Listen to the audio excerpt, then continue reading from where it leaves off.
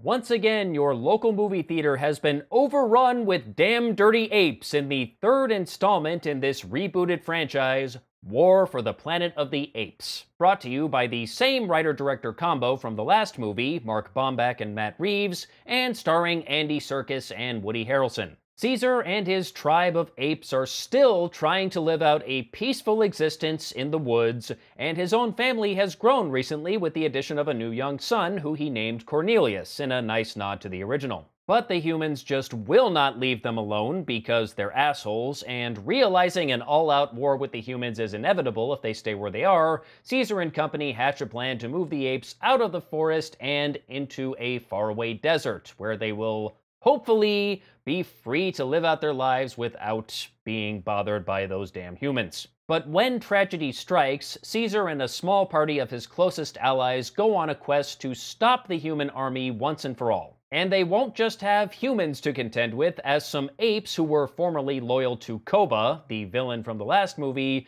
have joined forces with the humans. As I said, this is the third movie since the franchise was rebooted, and I liked Rise of the Planet of the Apes quite a bit, really liked Dawn, and I would say War is at least on par with Dawn, which I suppose I should expect, given that this came from the same people who made that movie. It still looks fantastic, the sets, the environments, the special effects. This movie looks downright gorgeous. Andy Serkis is still fantastic in his role as Caesar, and I really like this continuation of his story and the quest aspects. Of course, you still have your big ape vs. human battles, and they look great, and your occasional human vs. human battles as well, because, as previously established, we are assholes. But Caesar's quest is really the main focus of the story, and honestly, you could probably call this movie Fellowship of the Apes.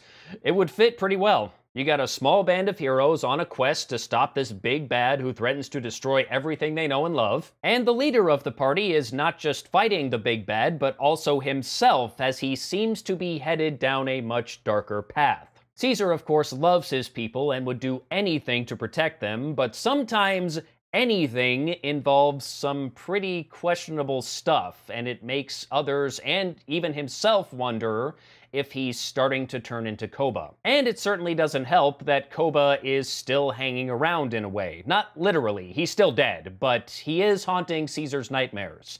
And really, how could he not? You don't soon forget a face like that. And of course, as they go on their journey, they make some new friends along the way. They meet a slightly eccentric chimpanzee who apparently escaped from a zoo and learned how to speak on his own, but never learned sign language, so there are a few communications problems in the group. And he goes by the name Bad Ape. I assume because that's what the humans called him, so he just assumed that was his name. He was kind of a weird guy. And they meet a little girl who Maurice names Nova in another nice little nod to the original, and for reasons they discover later on, she is unable to speak. Not because she's physically incapable of speech, but something up here just ain't quite working right. And if you remember the original movie, you can probably see where they're going with this. Nova is played by Amaya Miller, and she's basically adopted by Maurice, and those two are adorable together. And it is remarkable what Amaya is able to do with her performance, despite having no lines of dialogue in the film. At least no spoken lines of dialogue. A little bit of sign language. Full credit goes to that kid. She's got talent. And I did enjoy the man versus nature aspect of this film. There is a point where Woody Harrelson's character says the reason that the apes became so smart in the first place is because man tried to control nature and bend it to his will. And now nature is fighting back. And this pays off in a big way at the end. The movie is not without its flaws. There are some new characters that are introduced, but some of them are not developed all that well. And there seemed to be a pattern with this movie where if a new character shared a tender moment with another character, it wasn't long before one of the two ended up dead. And I did notice a couple of moments where the apes seemed to be communicating to each other using sign language without actually looking at each other. The only way that works is if you're a telepath, and if that's the case, why the fuck are you using sign language? You're a telepath. And is it just me, or was this movie kind of a sausage fest? It's not that there aren't any female actors or characters in the movie, there are, but except for Nova, they're almost all hidden behind motion capture. And I certainly don't want to discount the hard work the motion capture artists put into this movie, especially Karen Konoval, who's played Maurice in all 3 movies and has done a fantastic job, but I did think that was a bit odd. It's not something I noticed right away, but once I saw it, I couldn't unsee it, you know?